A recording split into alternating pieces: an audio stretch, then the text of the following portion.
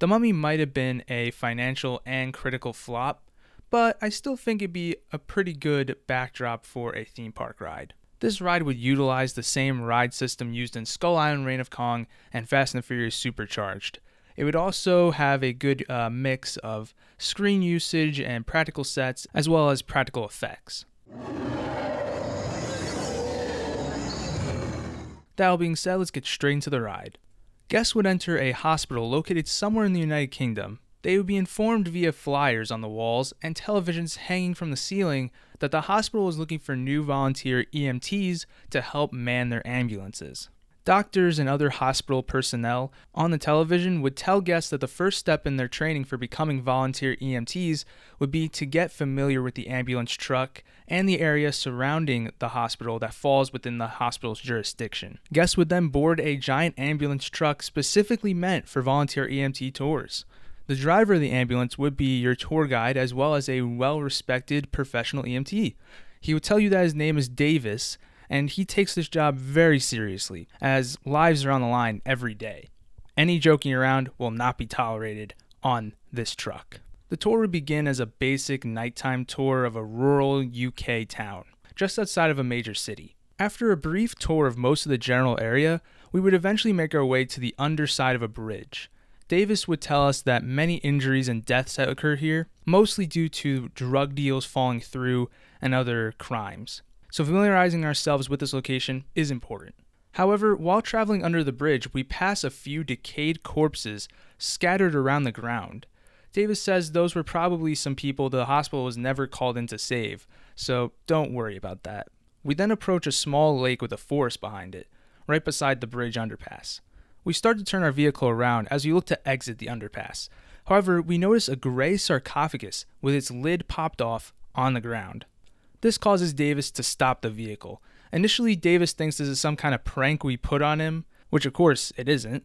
However, because he thinks it is a joke, he then begins to yell at the guests, telling them that if you really want to work here, you can't be making dumb jokes while on the job. However, at some point during his spiel, he suddenly stops talking. We hear vague, high-pitched noises coming from the distance until eventually reanimated corpses jump onto the vehicle from all angles, shaking it. We quickly realize that Davis is no longer with us, and eventually the car begins to roll as Davis never put the car in park and only had his foot on the brake. Eventually, our car begins to roll down the hill adjacent to the lake into the forest. We then go flying past trees and other shrubbery, narrowly avoiding them. Eventually, the ground beneath us flattens out, but our cart still continues to speed through the woods. That is, until the vehicle comes to a quick and sudden stop. From in front of our vehicle comes a woman covered in bandages and with Egyptian hieroglyphs tattooed all over her. We quickly put two and two together and realize this is the person that came out of the sarcophagus at the lake and reanimated all those corpses. This is the Mummy. She screeches and then picks up our vehicle and tosses us out of the woods, crashing into a church, stopping directly in front of the altar. The church is lit with candles, and when we crash into the building, a lot of the candles fell over, thus starting a massive fire in the building. This would be achieved using practical effects and real fire. However, a path in the flames would clear out, and from it, the Mummy would appear. And then with a snap of her fingers, the flames would vanish. Once the flames vanish, more corpse minions appear, surrounding our vehicle. The Mummy then pulls out a red crystal dagger, and her minions begin to chant some sort of demonic ritual. She approaches our cart and cocks back her arm as she gets ready to strike. However, right before she can, the authorities arrive and begin firing off at her, making her drop her dagger and making her and her minions retreat. One officer approaches our vehicle, asks if everyone's okay, grabs the dagger, and then hops in the driver's seat of the ambulance.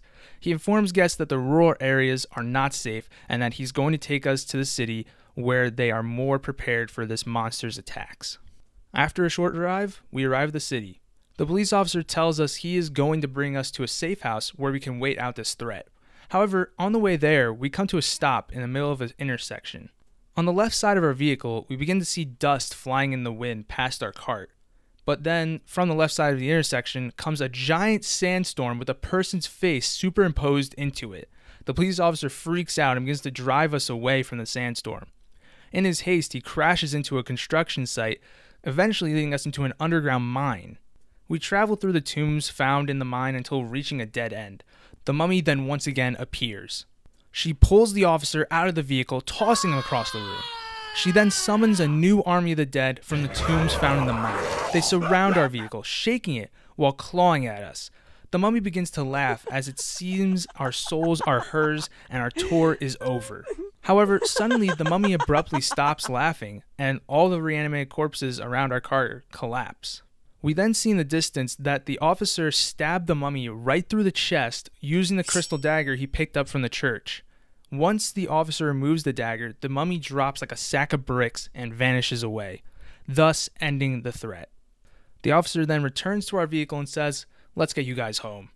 We then arrive at the exit station at the hospital. Before we exit the vehicle on our right, on the left side of our cart, we can see the silhouette of the officer exiting the vehicle from behind a hospital curtain.